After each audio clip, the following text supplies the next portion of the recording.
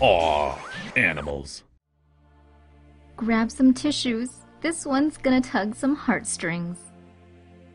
Rescuers helped return a newborn sea otter to her mother on Thursday in a rare reunion that will have you asking, who's chopping onions? The 2-day-old pup was seen floating in California's Morro Bay after being separated from her mother by strong tides.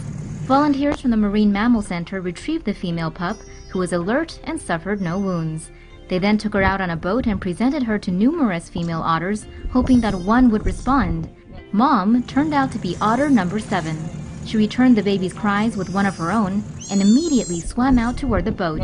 Rescue workers gently tossed the pup into the water.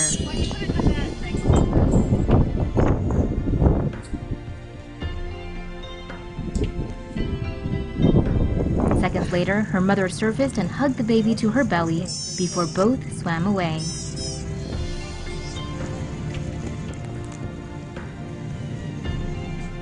It's fairly common for sea otter pups to be separated from their mothers, but most never see each other again.